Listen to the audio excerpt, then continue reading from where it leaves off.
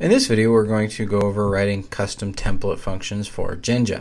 Jinja has an awesome mechanism of allowing you to write and integrate custom functions so that you can really expand the usability of your templates. What we're going to do is we're going to take our task application that we have here, and then if you're logged in, we're going to show you how many tasks are currently assigned to you.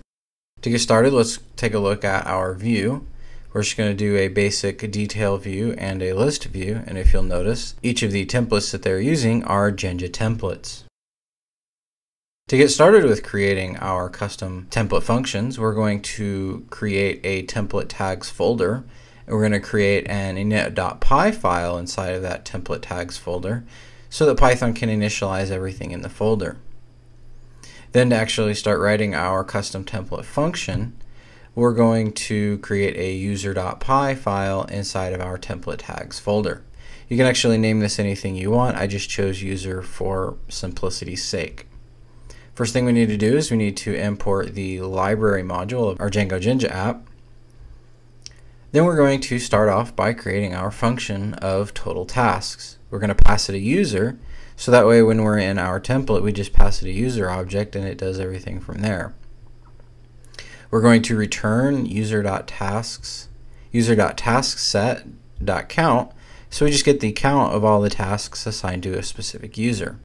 And then if we use our library.global function, we can assign it the total task function so that it actually gets registered with Jinja, and we can use it inside of our templates.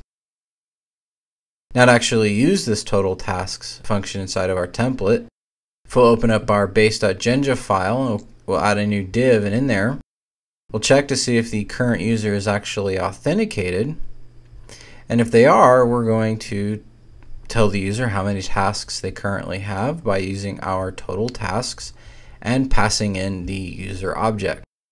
To see this in action, we'll start up our server and go to our application, and the first thing we need to do is we need to actually log in, because as you can see, nothing is there because the user isn't authenticated.